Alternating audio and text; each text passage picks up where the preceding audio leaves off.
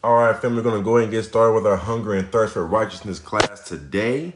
Today, we'll be talking about the title of this lesson is Nothing More and Nothing Less.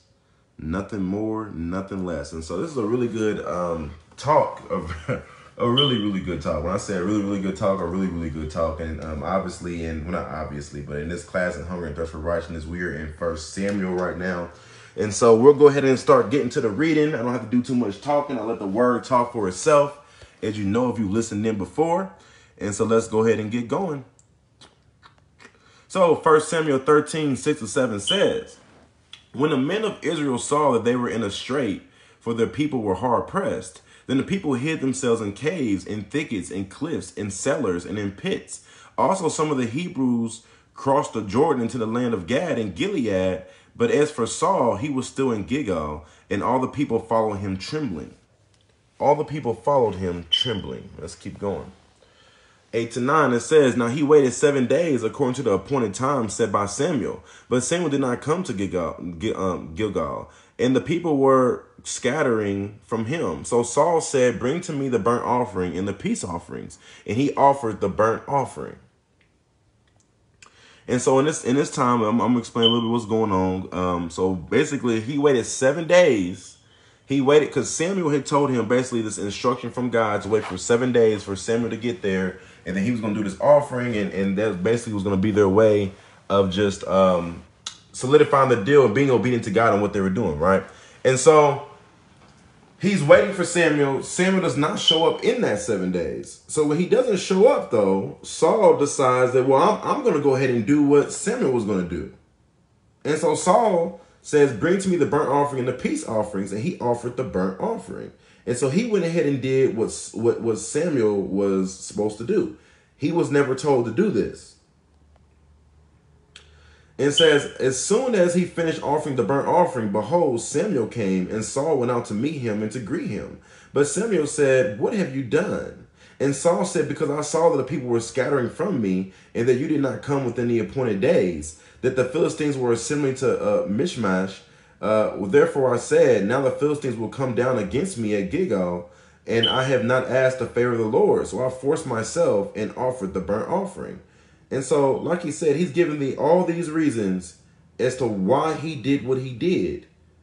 But his reason is not because God told him to do it. And at the end, he literally says, so I forced myself and offered the burnt offering. So I forced myself and offered the burnt offering. And so we're going to talk about this more and more. And we're nowhere near done with this lesson. I got a lot of slides to talk to as we go through this. But I want you to take notice about Saul giving his why. What was his why? And it's the thing is that he's giving an offering. And like these offerings are things that it's saying this word that God wants, he likes, right? He's doing what he believes that God wants. But his why, though? His why wasn't because God told him to do what he wanted to do. His why that he did it was because of all these other factors of information, because I saw the people that were scattering from me. So he feared because the people were leaving his side. And that you did not come with the appointed day. So, and because of what you did. So one of his reasons was because of people not supporting him and people not being around him that he did what he did. His second reason was because he blamed Samuel that because you weren't where you're supposed to be is why I did what I did. And then the last thing he said, then the Philistines were assembling to Michmash. Therefore I said, so he said, now all these reasons of why, but not one reason is because God told him to do it. And the reality is that these burnt offerings, like I said, when commanded by God, it was what he told them to do. But he did not tell Saul to do this. And now some of us have to understand that there are things that you know and you may believe that God wants you to do in your life. But if it did not come through his word of order for you to do, you are wrong in the situation. You're wrong. And so let me keep going real quick. So it says, so now the Philistines will come down against me at Gilgal. I have not asked the favor of the Lord. So I forced myself and offered the burnt offering. He forced himself and offered the burnt offering. Let's keep going into this a little bit because we got a lot to talk about with this. It says, Samuel said to Saul, you have acted foolishly. You have not kept the commandment of the Lord your God, which he commanded you. For now the Lord would have established your kingdom over Israel forever, but now your kingdom shall not endure. The Lord has sought out for himself a man after his own heart, and the Lord has appointed him as ruler over his people, because you have not kept what the Lord commanded you. And so literally, and like I said, he offered a burnt offering. He's offering an offering that in general, these priests and these people did that was good to God. But he was not commanded to do this. He was not commanded to do this. He did not receive word from God in command to do this in his life. And so we understand that, there are certain things that some people may be led by God through his word to do. But what were you led to do? Your walk is not the same as somebody else's walk. And you have to be obedient to what he's telling you to do from his word. Just because someone else is doing it, and just because maybe a whole congregation of somebody is doing something for God, but did he tell you to do that? Did he tell you to do that? And so you understand that Saul was just anointed to be the king over Israel. He was anointed to be this leader from God. And that quickly, when I say that quickly, this is like 2 or 3 chapters. That quickly, the Lord has already said, you will not be my one that leads my people. Simply because he was not willing to just stay in line with what the word of God was telling him. And what you have to understand is that the word was telling him to be in a certain place, to wait for Samuel to get there, so he can do the offering and ask for favor of the Lord against these Philistines, right? But what we have to understand is that even if the Lord gives you direction, and even if things don't look like in your life like it's coming in line with what he said do, even if it looks like, oh, I have no other direction, I don't know what to do, then be still then. You don't have to do anything. If the Lord is giving you instruction and he's giving you word of what to do in your life, and you come to a point in your life where you're like, oh, well, Lord, everything that's around me, I'm not seeing clearly the things should be forming around me to do what you told me to do. Then sit still then. That doesn't mean just rush and do something. It means sit still. Sit still. Until you're able to walk in the fullness of obedience of his word. Sit still. It's better to do nothing than to move in disobedience. Patience is a fruit of the Spirit, and there is no law against it. It's okay to be patient, but it's not okay to rush. And so we'll get into this more and more. Like I said, I got many things to say about this. Is going to be a very good lesson. We'll get into it. Let's keep going, because we were just in Samuel, so now you already know if you listen to this talk, we're going to go into Jesus. And so here we are with Jesus, who really exemplifies the same message. The same message. It's the same message because Jesus is Lord. He's never changed. It's the same message. So here he is in Luke 10:38-40. Now, as they were traveling along, he entered a village, and a woman named Martha welcomed him into her home. She had a sister called Mary, who was seated at the Lord's feet listening to his word. But Martha was distracted with all her preparations, and she came up to him and said, Lord, do you not care that my sister has left me to do all the serving alone? Then tell her to help me.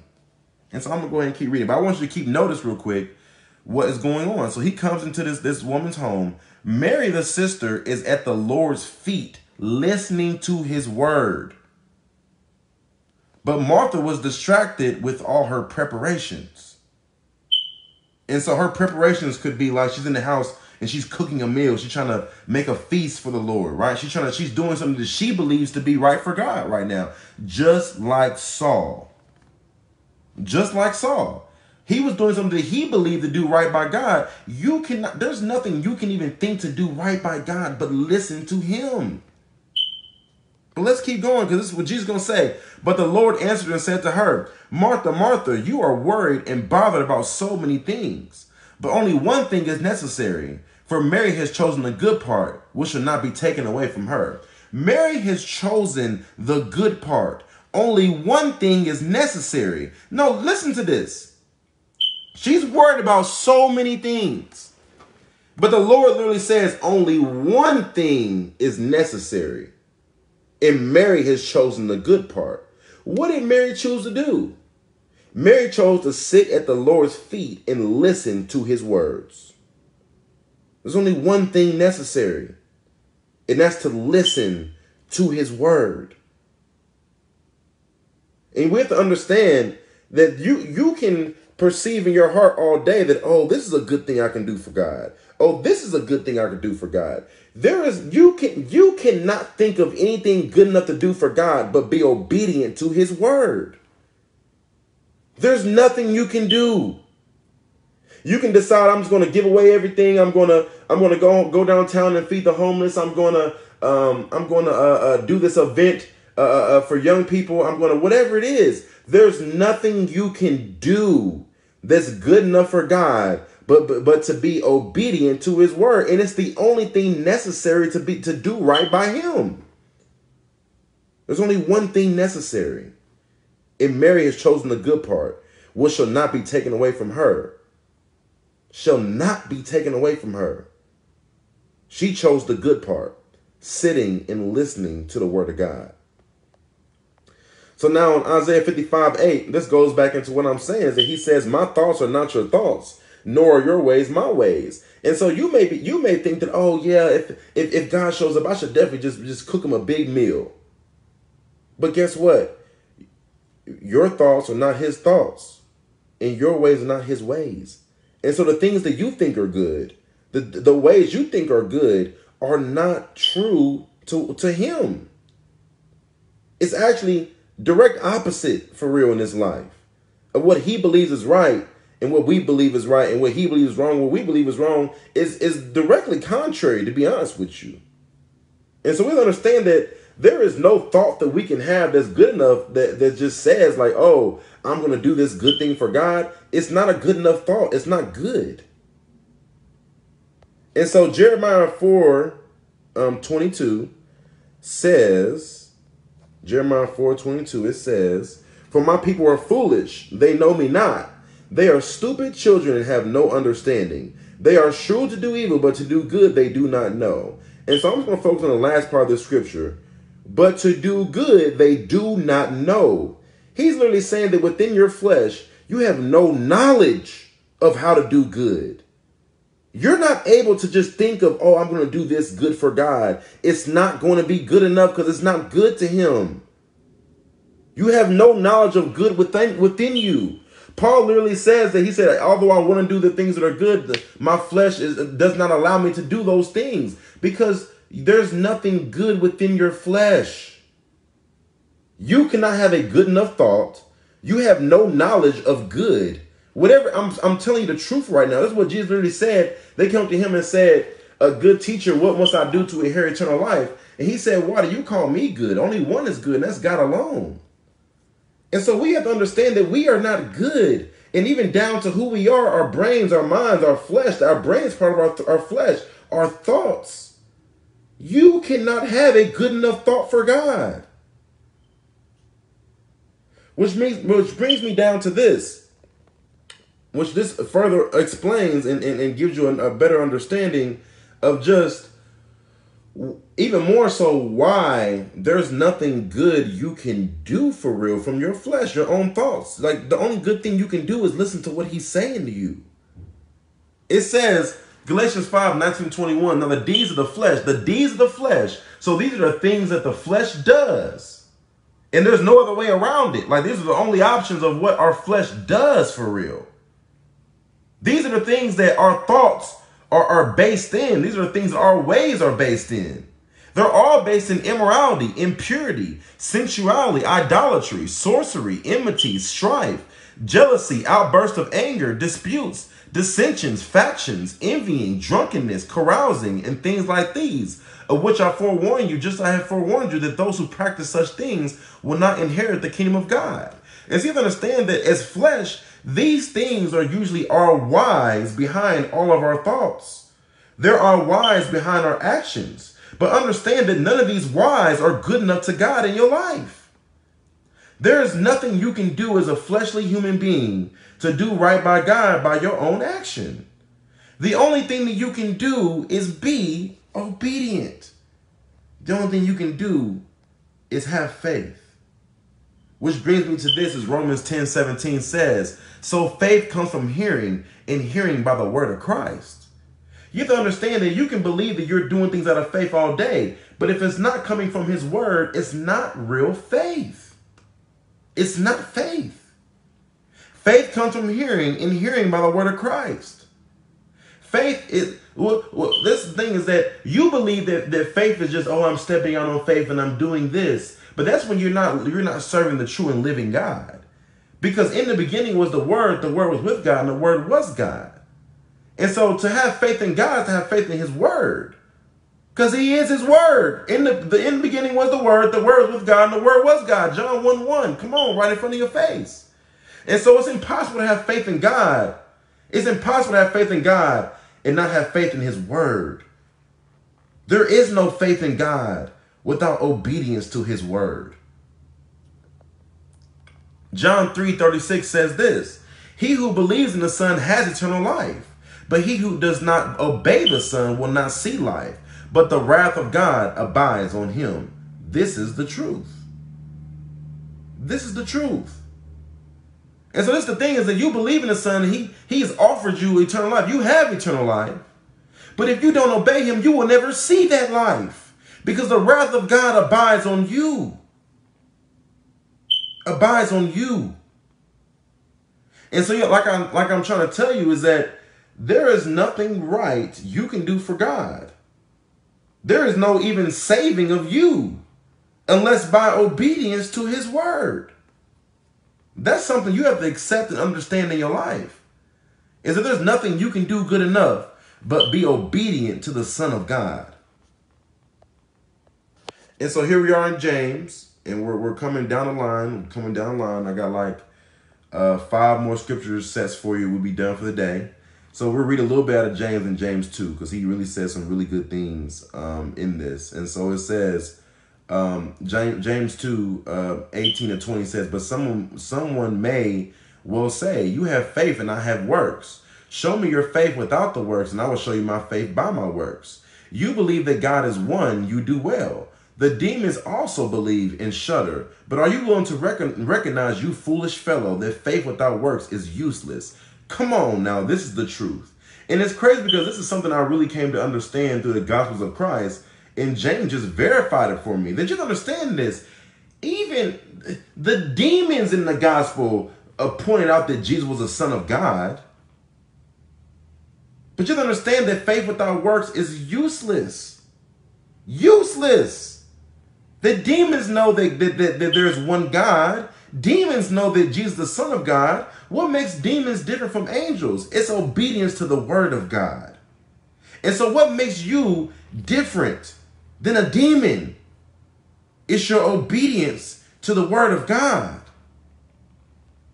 And so then here it says, the next thing he keeps going, was not Abraham our father justified by works when he offered up Isaac his son on the altar? You see that faith was working with his works. And as a result of the works, faith was perfected. And the scripture was fulfilled, which says, and Abraham believed God, and it was reckoned to him as righteousness. And he was called the friend of God. You see that man is justified by works and not by faith alone. And so you understand that faith without works is dead. Just like Abraham received the word of God and he moved in obedience in his life and it was reckoned as righteousness, so is the same as you. There is you will not be accredited as righteous in your life unless you receive the word of God and believe in faith and move off that word of God. That's faith. And there is no faith without works.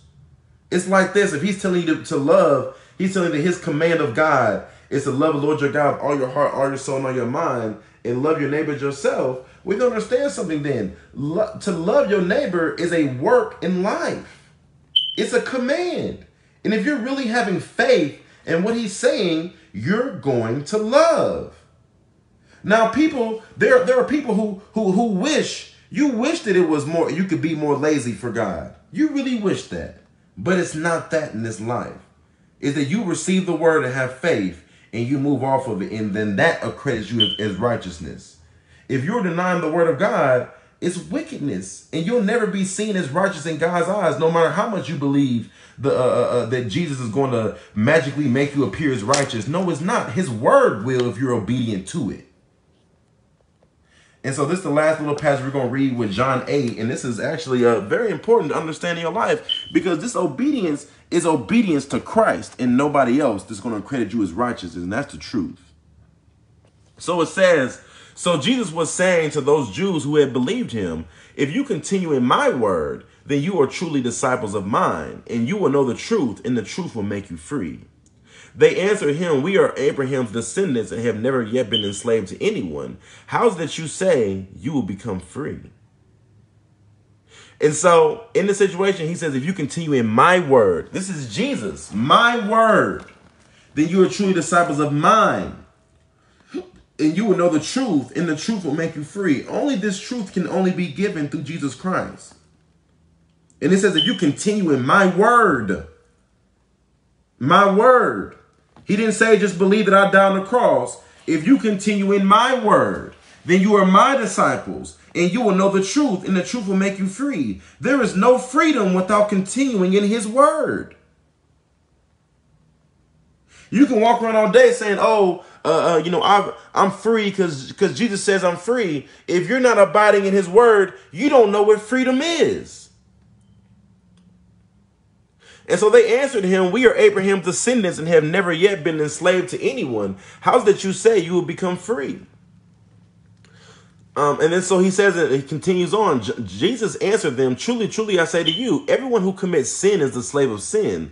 The slave does not remain in the house forever. The son does remain forever. So the son makes you free. You will be free indeed. And so you have to understand that Jesus frees you from sin in your life by binding you to righteousness.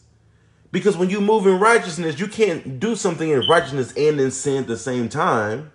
And so if you abide in his word, who is righteousness, it's not possible to sin if you're choosing his words as your why. If every step of the way you are choosing his word, there is no darkness in him at all. And he is righteousness. And so that's why he says everyone who commits sin is a slave of sin. But he also says that he is freeing people. And so you understand that your whole life, you should not be saying that, oh, I'm a sinner, or I commit sin, I do this, I do that. No, because he frees you from sin by binding you to righteousness, which is in the truth. And so let's keep going.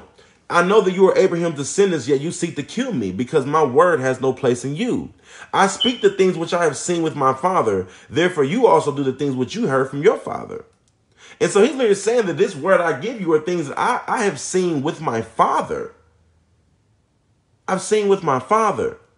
There's no one else that can say this to you. That the words that he's speaking, the things he's giving you are directly from the side of his father and the words of his father's mouth. There's nobody else that can say that. Not even in this Bible or in this world. It's not possible. And then so lastly, this will be our last slide and we'll be done for the day.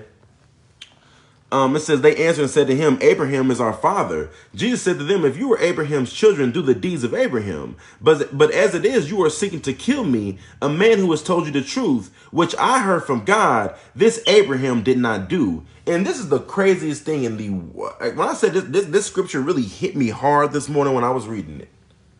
Because he's literally saying, I have come and told you the truth. A man who has told you the truth, which I heard from God. He's saying, listen, I'm telling you the truth, and I heard it from God. And he says, this Abraham did not do. He's saying, hold on. Abraham received the word from God, but he did not receive the truth straight from God as I did. Abraham did not have this, what I have. And so I'm here to tell you today, Abraham didn't have it. Jacob didn't have it. Joseph didn't have it. Moses didn't have it. Who else didn't have it? David didn't have it. Solomon didn't have it. Isaiah didn't have it. Jeremiah didn't have it. None of these people had it. Jesus has it. And this is why we have to understand that it's very important in your life to commit yourself to obedience to his word, because he's the only one that actually has his word in truth. And so it's very important, as he says, that true worship will worship in spirit and truth. If you're not being obedient to his word, you can't, to Jesus Christ's words, you cannot worship him in spirit and truth, because he's the only one who has the truth. And so the point of this message was to understand what it means to do right by God. And it's nothing more, nothing less. You cannot try to think, oh, what more can I do? What more can I do? What more can I do? Stop thinking and just be obedient to the things he's told you to do, and do nothing more, but also make sure you're doing nothing less than what he's revealed to you through his word to do. And so that's what I have for you today. Nothing more, nothing less. We'll be back on here Sunday for our Sunday sermon. We'll probably be doing around 9 a.m. I hope that everyone's having a blessed day and this lesson blessed you. Have a blessed day.